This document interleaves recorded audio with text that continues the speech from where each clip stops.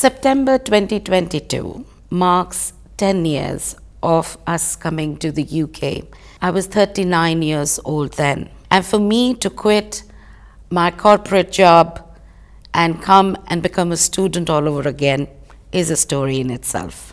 When we came to the UK, we knew no one here. No friends, no relatives, no family. No income as I had quit my job. All we had was a bag of raw dreams, a bit of belief, and a whole lot of determination. So then why did I move to the UK? As a child, I had many dreams. I wanted to be a dancer, an astronaut, a doctor. I even dreamt of being the Prime Minister of my country. But I soon realized that there is a gap between dreams and reality. And I did not have the means, the knowledge, or sometimes the opportunity to pursue these dreams. But luckily, I got a job as a junior marketing coordinator, which started my journey in the corporate world. And I did well. And soon, I was part of boardrooms where strategic decisions are made. But I realized that there is a very shallow approach to some of these strategic decisions and a gap in my own ability to contribute meaningfully. My CV landed in the hands of a HR head who was very well reputed. She was an alumni of a very reputed business school, and her philosophy was that she would not recruit anybody who was not from any of the elite business schools. The rejection hurt me deeply, but it also got me thinking, because she was probably not the only one thinking in this manner. In 2010, I also came to the UK for a family trip. In order to motivate my then 10-year-old son, we took him to Oxford University to show him what a world-class university looks like. I'm not sure if he was very motivated, but secretly, I was. Finally, 2 years later, in 2012, I took the plunge.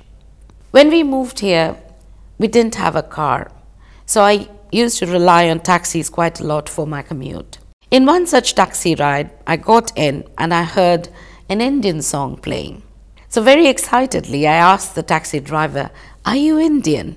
And he said, "No, I'm from Pakistan." My heart skipped a beat, because India and Pakistan don't really share a very friendly neighborhood relationship.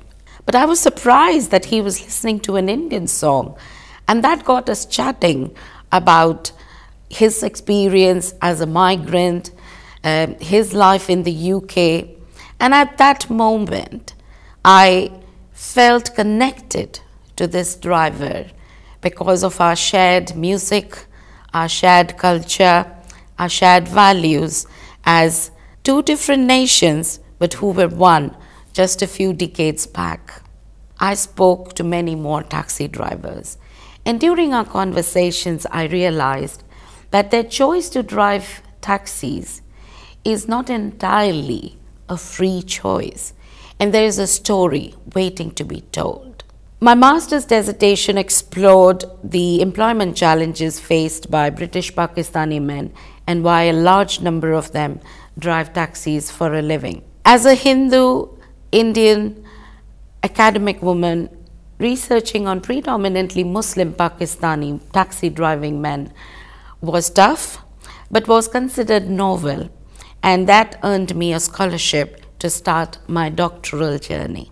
1 in 4 Pakistani men drive taxis for a living, and it's quite high compared to 1 in 100 for the general population. And also, taxi driving is considered a marginalized elementary form of work, and people don't really aspire as young kids to say that I want to be a taxi driver when I grow up.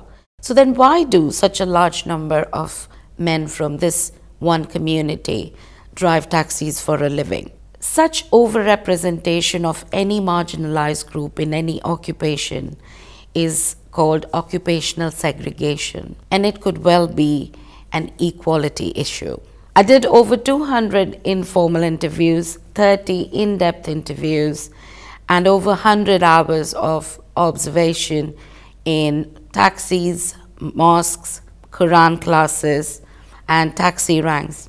I even signed up as a potential Uber driver to understand the lives, experiences of the Pakistani men and why they choose to drive taxis. And I found that some factors have a huge impact on our occupational choices. Things like class, affiliation, gender, and ethnicity, what sociologists like to call structures, have a huge impact. Now, if you put them together, class, affiliations, gender, and ethnicity, you get a cage, a metaphor for the structure.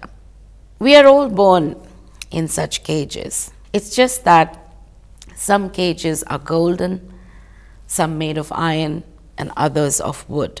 But every cage has a key or a passcode.